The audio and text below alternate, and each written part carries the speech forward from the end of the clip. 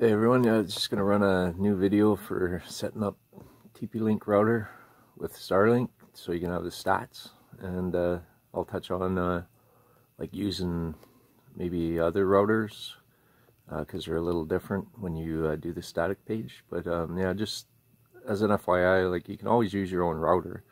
It's not like you can't. You can just take out the Starlink router completely and put your own in. It's just you'll lose the stats page if you don't set it up properly. So it's kind of good to know in case like the router from Starlink ever goes down, or if you just want to put your own router in. It's nothing stopping you. It's just this little extra step can give you all the stats still. So here we go.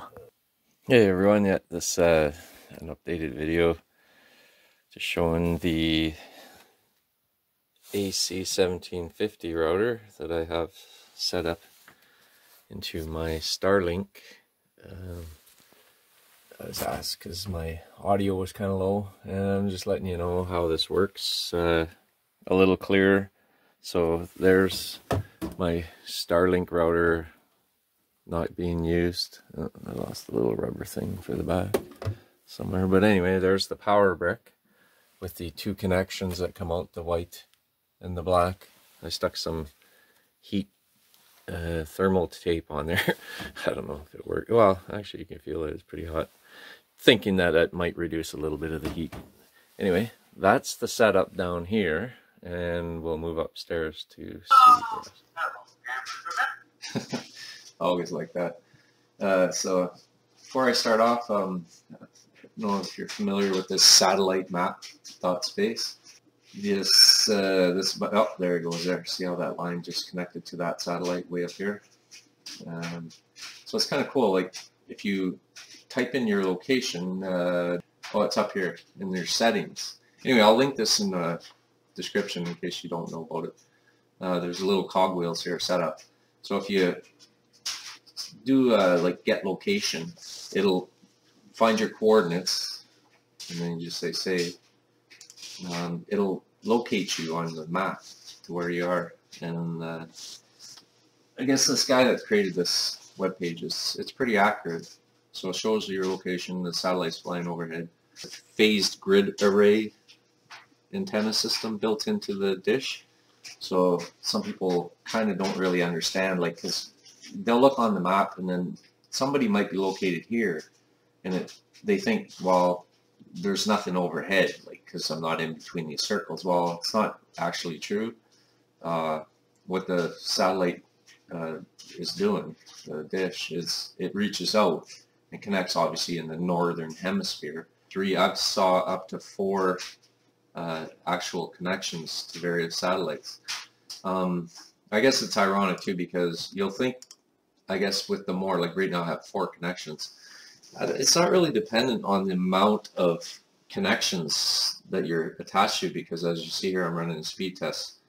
I'm hitting the lower 20s, and there will be times like I'll have 1 connection and I'll be getting over 100 megs. So not really sure how that's all going to play out eventually in the future.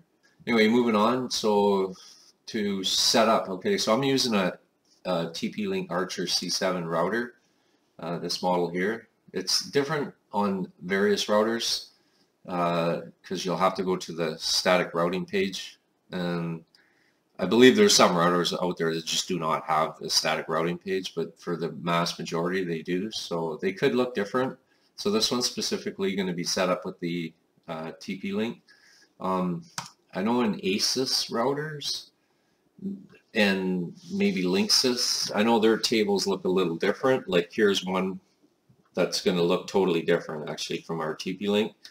So if yours happens to look like this, there's a step that's omitted by finding the IP address, which I'm going to show you in a minute for the TP-Link. But here you would just enter the Starlink address, and that's 192.168.100.1. And here you'd put a net mask with all 255s right across the board to in the 4-digit range. With Starlink, or with the TP-Link I'm about to show you, this last 255 would be a 0. The gateway, they're just saying on these ones, somebody on Reddit said just to leave that blank. And the metric, I've heard 1, and then I've heard 250 if that don't work. And obviously your interface, you set it to WAN, drop down that arrow, and then you would save it there. Now, totally different on the TP-Link, which is here. I'll show you. What you do is you'll log in. Right now you want to click on Internet. You're going to want your IP address. So note that, copy that down. Or then you'll click on Advanced Routing down here, and you'll come up with this table. This is the static routing table. You're going to want to add a route. I believe it has nothing here until you click Add. Then under Network Destination, or copy that number that you copied down just previously, or right-click in here and say Paste if you copied it. Then subnet mask, just put 255.255.255.0. The default gateway is that of the Starlink system, 192.168.100.1. Set the interface to WAN, and the description, I guess you could leave it blank. I never tried it, but I just put something in there. I put Starlink interface. You can put whatever you want in there, like your name, and then you'd add it. So it'll create that system routing table down below. And again, somebody asked me about this number here, this network destination number that we got from clicking on the internet, because it changes. If that will affect this, well, I can guarantee you it won't, because my number has since changed, but I still have the same number in here when I inputted it originally, and it doesn't affect it. So once you're done that, reboot it, and then you'll be able to access the statistics page by entering 192.168.100.1, and momentarily it'll say couldn't connect, and it says connected. And you can run a speed test from here. You click on support, and you have all your stats now, right? So you can come and look at your statistics. And here you see I was down for a few seconds just previously.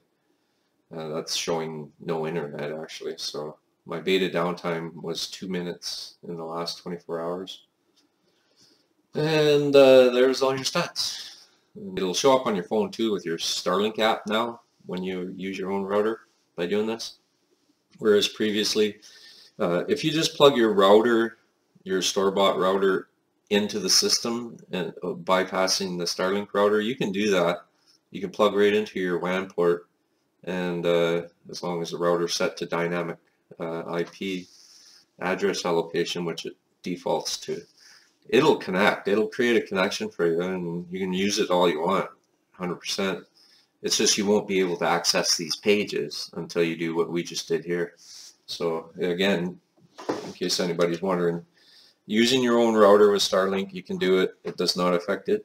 There's no down times any different than using their router. There's nothing different. Actually, in essence, you actually gain things.